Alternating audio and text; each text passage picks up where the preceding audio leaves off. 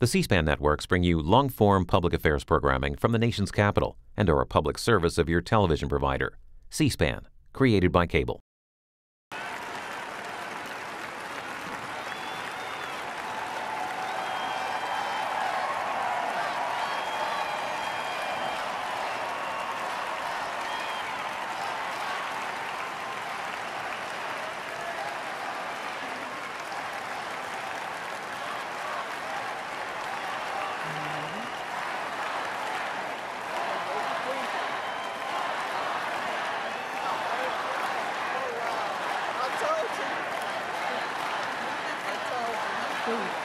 Please.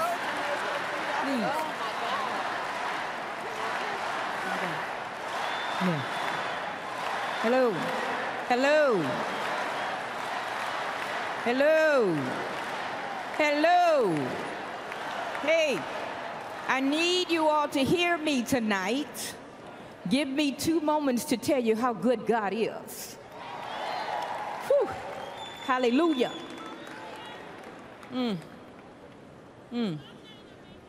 Give me a moment to say thank you. We are not standing here because he's not good. We're standing here because he's great.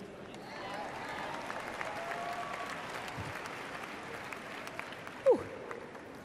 1 year ago, yesterday, I lived the worst nightmare anyone could imagine. I watched as my daughter, Sandra Bland, was lowered into the ground in a coffin. She was my 4th of 5 daughters, and she was gone. No, not on administrative leave, but on permanent leave from this earth.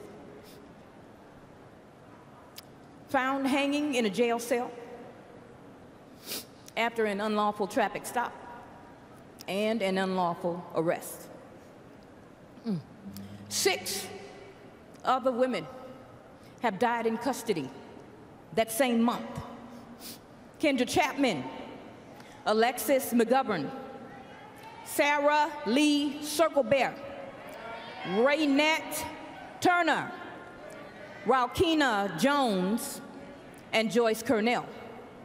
So many of our children are gone, but they are not forgotten. I am here with Hillary Clinton tonight. Because she is a leader and a mother who will say our children's names.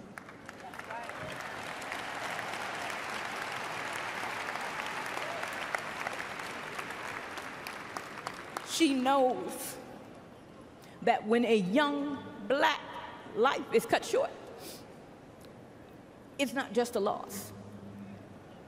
It's a personal loss. It's a national loss. It's a loss that diminishes all of us. What a blessing tonight to be standing here so that Sandy can still speak through her mama.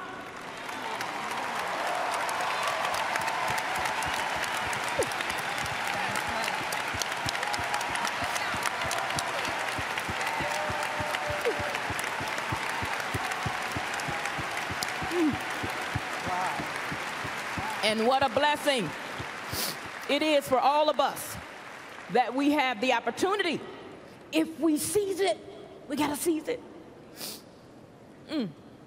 to cast our votes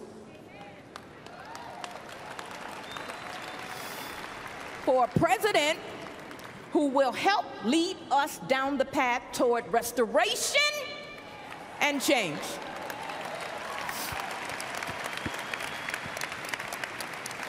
You don't stop being a mom when your child dies. You don't stop being a parent. I am still Jordan Davis's mother. His life ended the day that he was shot and killed for playing loud music. But my job as his mother didn't. I still wake up every day thinking about how to parent him, how to protect him and his legacy, how to ensure that his death doesn't overshadow his life. Here's what you don't know about my son.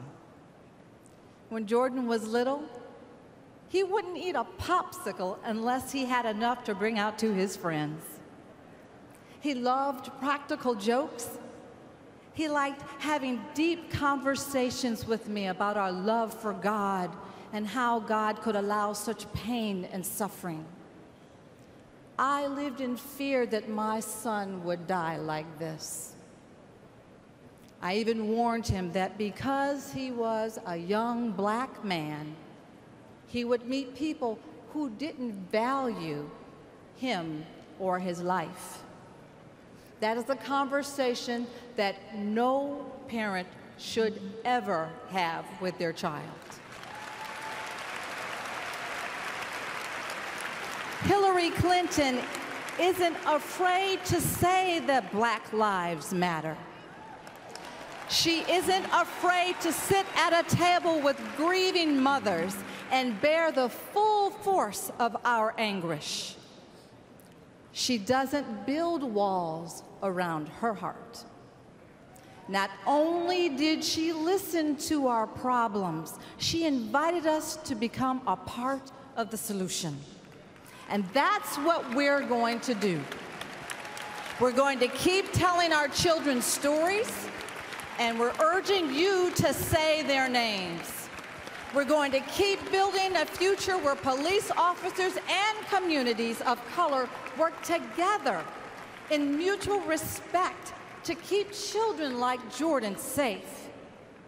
The majority of police officers are good people doing a good job.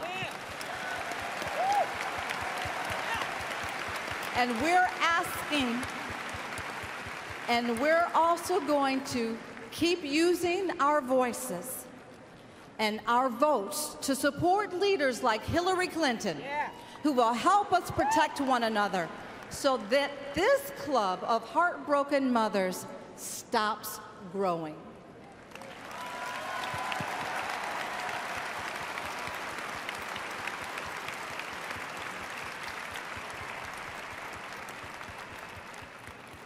First of all, I'd like to say it's an honor to be here to stand with these mothers and be amongst you. I am an unwilling participant in this movement. I would not have signed up for this or any other mother that's standing here with me today. But I am here today for my son, Trayvon Martin, who is in heaven.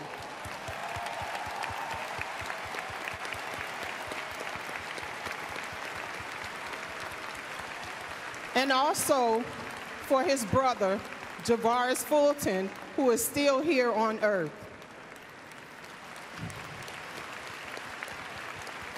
I did not want this spotlight, but I will do everything I can to focus some of this light on the pain of a path out of the darkness. Hillary Clinton has the compassion and understanding to support grieving mothers. She has the courage to lead the fight for common sense gun legislation.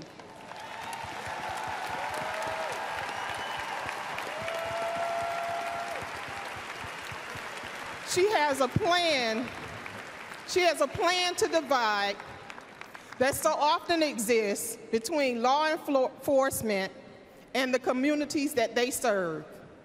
This isn't about being politically correct. This is about saving our children. That's why we're here tonight with Hillary Clinton. And that's why, in memory of our children, we are imploring you, all of you, to vote this election day. Hillary is one mother who can ensure our movement will succeed. I want to thank you for standing with us and supporting us. And we like to leave with you what God has given us: strength, love, and peace. Thank you.